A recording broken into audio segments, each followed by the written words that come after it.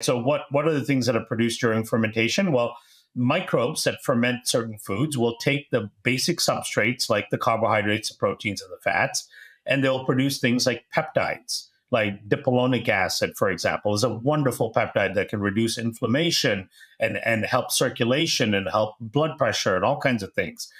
They produce urolithins, which help your mitochondria repair themselves and kick off autophagy and mitophagy. So removing damaged cells and cellular debris.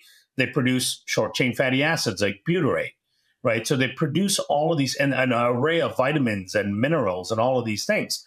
So fermented foods are basically nutrient-dense packed foods that can be very beneficial, assuming that you're not sensitive to that particular type of ferment, right? Because some ferments will have high levels of histamine in it, which is a natural byproduct of the fermentation. So some people with histamine intolerance, for example, may consume that and they may be reactive to them, right?